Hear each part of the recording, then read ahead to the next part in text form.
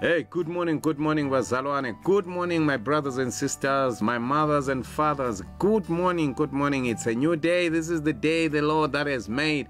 Hey, it's Friday. It was a Friday. You know, people used to say it was a Friday. Hey, we know when people do not want to go to work anymore, they will be celebrating Friday like, hey, like no other. And they ended up terming Friday to be, hey, it was a Friday.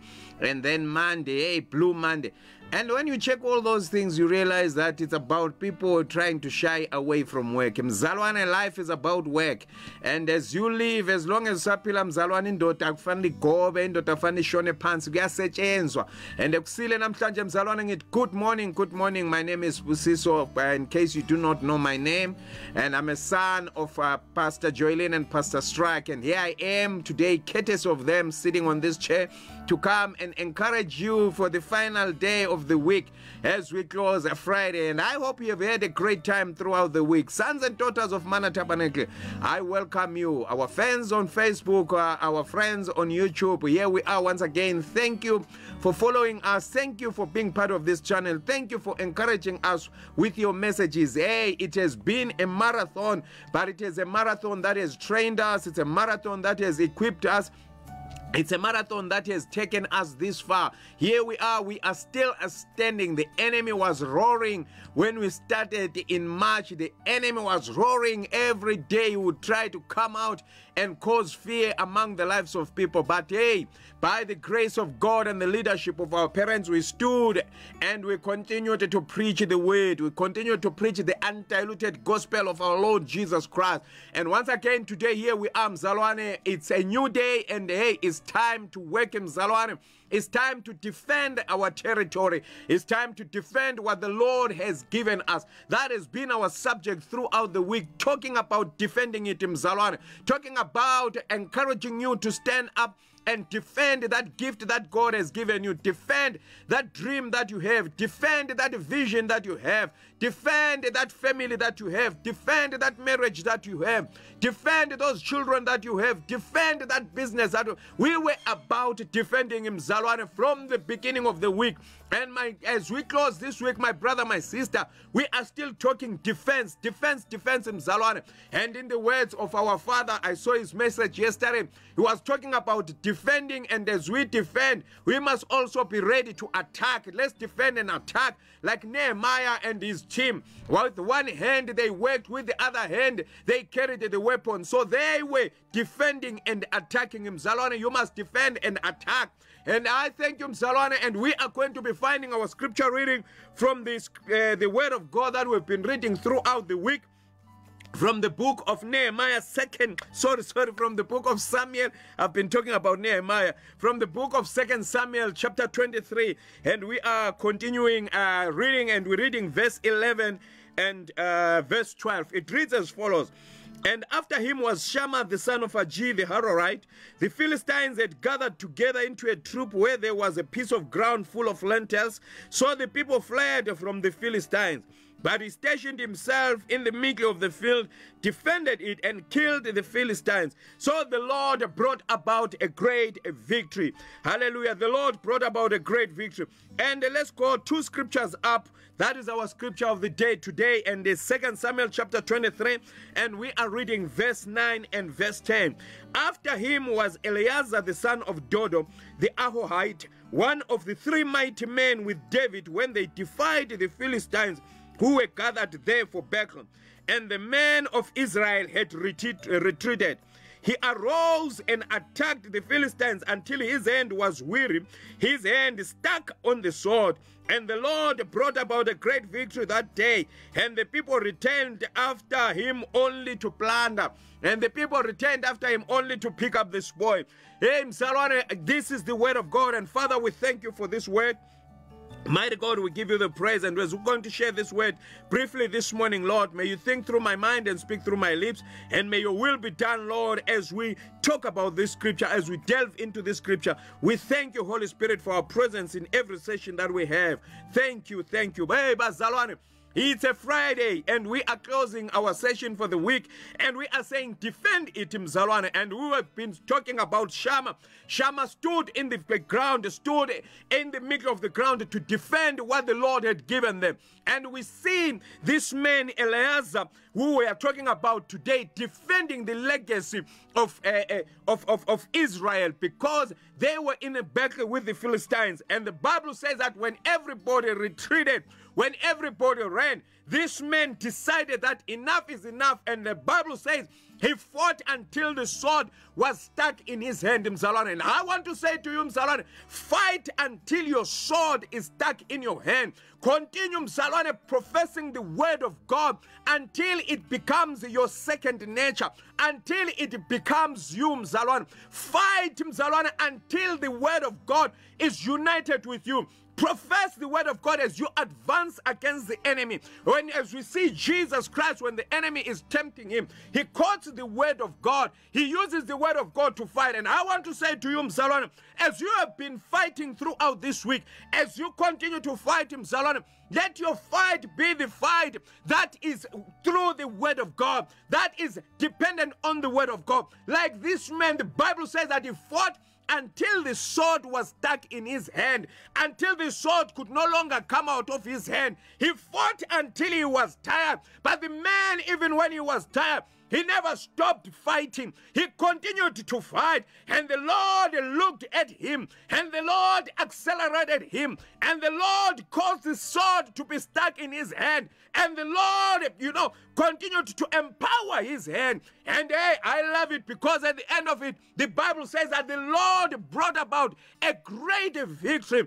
And the people that had run away, they came to plunder. They came to just pick up what is there. But this man fought and defeated the Philistine. And I want to say to you, Mzalwane, you've got a fight that you must fight. Until people come and benefit from your fight, Mzalwane, Mzalwane, until, Mzalwane, you fight, until you have an answer that does not benefit you alone, but benefits your family, benefits your community, benefits the people of the nation. So what I'm saying, Mzalwane, is that continue to fight. You might feel like giving up, Mzalwane. You might feel like, hey, it's no longer working. I can't do this anymore. I believe that this man, when he was fighting there, he came to that point because the Bible says he was weary. But because he still had the strength, because he still told himself that he must finish the fight, the Bible says the Lord brought about a great victory into this man's life. And God wants to bring about a great victory, Mzalwane, in your life. But you need to stand up. God is not about prospering people that are sitting down. God is not about prospering people that are not ready to take risk, Mzalwane. Some of us, we are calculating too much. That's why we end up not doing anything. Like my father would always say,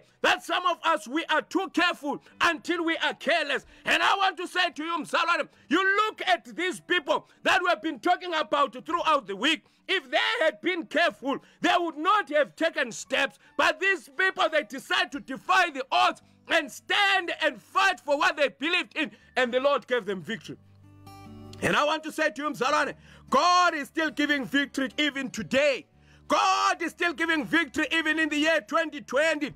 God is still saying this is the year of grace upon grace, Mzalwane. And I want to say to you, Mzalwane, as we close this week, let this be a week, Mzalwane, that you are going to write down and say, I decided to rise. I decided to defy the odds. I decided to defy my body. The Bible says that this man was weary, which means his body was saying, I can't do this anymore. But the spirit within this man kept on moving, and the body had no choice. The body had no choice. It had to be attached to the sword. The body had no choice. It had to continue to fight.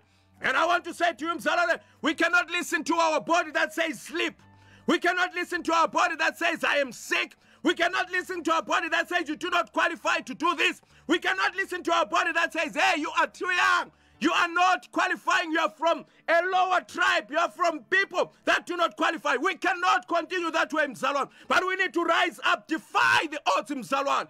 Defend what God has given you. You do not have that dream by mistake. Your dream is your dream. That's why your dream and my dream are not the same. So you must make sure that you live your dream I'm not going to live your own dream for you. The next person is not going to live your dream for you. But each and every one of us has a duty to live for the dream that we have, because that is the gift that God has given us, so that when that dream is fulfilled, it does not only benefit you, but it benefits nations, it benefits people. But you need to rise up and live and be exactly what God called for you to be, because the Bible says, before the foundations of this world, I knew you. Before you were conceived in your mother's womb, I already had a plan for you. So you are not alive by mistake, Mzalwane. Like I said in the beginning of the week, do not even think of dying. It is not an option for you. Do not even think of taking your life. It is not an option for you. But you need to stand up and fight and make sure that you change the course of history.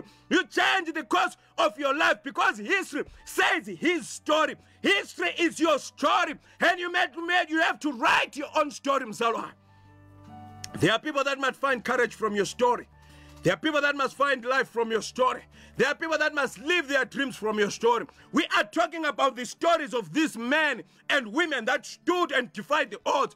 And these stories are helping us to make sure that we rise and make sure we write our own story. Because you have got a duty to write your story, so that many may learn from your story. As we learn from the story of Eliezer, as we learn from the story of Shammah, as we learn from the story of Esther, as we learn from the story of the daughters of Zelophehad, as we learn from the story of Nehemiah. Hey, Mzalwane, we need your story. You've got a story that you must write, but that story is going to be written by men and women that are resilient, men and women that defy the odds, men and women that does not allow the enemy to stand on their head, but men and women that know who they are, because the Bible says that they that know their God, they shall be dangerous, and they shall do dangerous things. And we see these men and women, because they knew their God, they stood up and defied the odds. And the Bible says God brought about a great victory. A great victory, Mzalwane, is coming to you only when you are ready to take up your cross. Only when you are ready, Mzalwane. We're talking about our Lord Jesus Christ, because our Lord Jesus Christ finished his course. He continued to the cross, even when it was so difficult. He continued to the cross carrying our sins, even when he never sinned himself. He continued to the cross and he wrote his own story. And today we are learning, we are alive, we are saved, we are redeemed, because he finished his course. And I want to say to you, Mzalwane, you've got a duty to make sure that you run, you do not stop. Hey, Paul says that, hey, every day it's a race, Mzalwane, that we must run. Every day it's a race, Mzalwane. I once gave an analog before that in the Kruger right now, we are already sitting here in the Kruger, and I must assure you and tell you that in the Kruger, the lion is running for his meal. He is after his meal. He is putting his last ounce of energy for his meal. But the Springbok is saying, I am not going to be the meal of a lion today. I must run and outrun the lion. And I want to say to you, Mzalwane, I always run, because when I look back, those that know me, when I came to Polokwane, I was not like this. And I am running because I do not want poverty to catch up with me. Poverty once abused me, and it will not abuse me again. So I am running, Mzalwane, defending what the Lord has given me, defending what the Lord has put in my plate. I am running, Mzalwane, and you have to run. I am not going to be the meal of a lion today, but I am going to run and make sure that I live yet another day to glorify the Lord. I live yet another day having outrun the lion, having outrun the devil, having outrun the poverty. I must live yet another day of victory. For you see, with every day that passes, the Springbok celebrates a day of victory. Every day that passes when the lion has caught nothing, it does not celebrate, because it's a day of defeat. And I want to say to you, Mzalwane, you are made up of a great material, the material that does not fail. Your Lord did not fail. Your Lord did not give up, but he died on the cross for the sins that he did not commit. He died for me and you. That we must be exactly what we're supposed to be: fighters, conquerors, overcomers. That is what we're supposed to be, because the Lord died for us. He went through the work of the cross. He gave us a perfect example that it is possible. He continues even today to say, my son, my daughter, it is possible. And I want to say to you, Mzalwane, it is possible. We are closing this week, Mzalwane. We are not closing the fight. We are not closing our jury. We are not closing our defense, Mzalwane. We're just closing the week, anticipating a new week, getting into a new week. But the race continues every day of our life. There is no off day on this race, Mzalwane. And I'm asking you, Mzalwane, defend your family. Fight for your family, Mzalwane. Fight for your children, Mzalwane. Fight for your parents, Mzalwane. Fight for your business. Fight for your marriage, Mzalwane. Fight, Mzalwane. You must fight, Mzalwane. Do not give up. Fight, Mzalwane. These men that have given you, they fought a good fight. And on that point, Mzalwane, I am going to give you the scriptures, and I'm going to ask you to write these scriptures. And you go through these scriptures, Mzalwane, and continue with your fight. The scripture that has been our base scripture for the week, we find it in 2 Samuel chapter 23, verse 11. And our character there, verse 11 and 12, our character there is Shammah. Here we look at what Shammah did. And then our second scripture, we find it from Esther chapter 4. And it's verse 15 and 16. Esther says, if I perish, I perish. But I will not let my people die without a try. But I'm going to try. And God brings about a great victory to her. And then the third scripture is the daughters of Zelophehad. Those that fought and changed the cross of the law and changed everything and managed to preserve their inheritance. And we find it in Numbers chapter 27. We're reading from verse 1 to verse 7. And then the fourth scripture is Nehemiah chapter 4, verse 17 to 18. And here we see men fighting to preserve their legacy. Men fighting to preserve their, what God had given them, building up the walls, taking away what the enemy had stolen from them. And then we have our last scripture is in 2 Samuel chapter 23, verse 9 and 10. And here we are talking about Eleazar, the man that we've been talking about today. And I am saying to you, Mzalwane, go through these scriptures. And there is many other scriptures. That's why the Bible says that there is a cloud of witnesses that are cheering us up to say, go on, you can do it. Go on, you can make it. Those men and women that believed God and their lives were never the same. And I want to say to you, Mzalwane, we need to write a history about you. We need to testify about you, Mzalwane. We need to testify about you so that we encourage others. And I hope, Mzalwane, you had a blessed time that we spent together. And I hope you had a blessed week. And hey, Mzalwane, as I close, I want to say to you, let us pray, Mzalwane, before I close. Father, in the name of Jesus, we thank you, Father, for this wonderful week that we've had. We've shared your word, oh Lord. We've been encouraged by your word. And we thank you, Father, that, Lord, you have opened your word through God the Holy Spirit to our understanding. And my dear God Almighty, we will not sit down and allow the enemy to dance over our heads, but we will stand up, my dear God, tremble over serpents, scorpions, and all the powers of the enemy as we advance to our place of victory. Thank you, Father, in the name of Jesus Christ. May, oh Lord, we give you the praise, the honor, the glory, and the adoration. Thank you, Heavenly Father. My brothers and my sisters, meet you at the top. That is where you belong. Greatness is in you, for a greater God is in you. May God richly bless you. Have a blessed weekend.